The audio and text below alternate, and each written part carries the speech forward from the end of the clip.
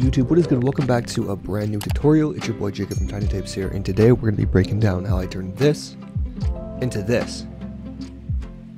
Today we're going to be using the Scene Pack's Shockwave effects pack. If you guys want to go get it, it'll be linked in the description below. There was a free sample that you guys can download and use. If you guys want to go ahead and get the full pack, I'll have a $5 off code in the description as well. But without further ado, let's hop right into the effect. We have this yeat clip pulled up from the Poppin' music video. First off, to get this effect right, we are going to rotoscope the subject. If you guys do not know how to rotoscope, I'll have a video linked in the description below for that. So once you have them rotoscoped like so, you guys want to go ahead and open the Shockwave effects pack. They split it down into 5 different packs. I'm going to open the first one, go over to particles, and then let's try particle 3, for example. Drag and drop that in there below yeat, and as you can see, there's a really cool particle explosion in the background there. Let's check out particle 4, see how this one looks. Now this one's even bigger. Isn't that insane? Looks amazing. All right, so what we're going to do is we're going to drag this below the rotoscope layer of yeat, turn on the rotoscope layer, and then make sure below you have like the unrotoscope version. So you're going to have the regular footage. So we're going to turn both on, having the particle explosion behind him. Now this one's really big, and then we have a smaller particle explosion.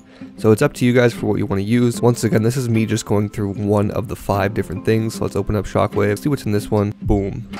Look at that. Isn't that crazy? Number 6. That's a cool effect there. Nice little portal opening up. The guys over at Scene Packs really went crazy with this one. Like, look at that there. I think that one best matches the fire, so we're going to go ahead and use this one. Once again, we're going to put it below yeat. I'm going to delete these 2 here, and then I recommend opening this up here, going down the transform in the very beginning, keyframing the position, the rotation, and the scale, and then I'm just going to make it start a little bit behind him, so have the marker right behind him, just like so. So when this goes off here, I'm going to move that up and behind to see where it is on his chest compared to here on his chest. That's just makeshift tracking, and boom. Already a crazy effect, as you guys can see. And let's say, for example, if we were going to do it with the next one, let's go back and put on our particle burst, the 3rd one. This is the one that I have here. So once again, open it up, transform, position, scale, rotation. Once again, make sure this is aligned on his chest. You guys can just drag that, and then going back and aligning it on his chest there. We'll play that through. Might even want to bring it down just a little bit, and then down a bit here.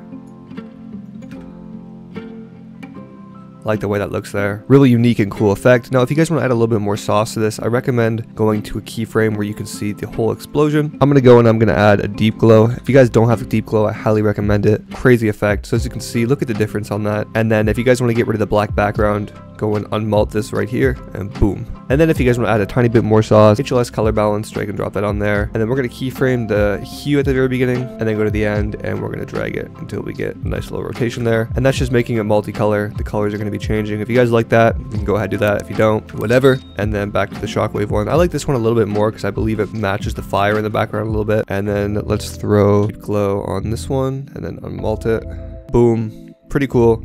Once again, guys, if you guys want to go cop this pack, it will be linked in the description below. I have a $5 off code for you guys alongside a free pack if you guys want to go download it. There's only a few assets in the free one, but if you guys want to play around with it before deciding if you want to make a purchase, it's linked in the description below. If you guys enjoyed this tutorial, I recommend checking out our last video alongside a playlist of a bunch of other tutorials we have on the channel. Thank you guys so much for watching, and I'll catch you guys in the next one.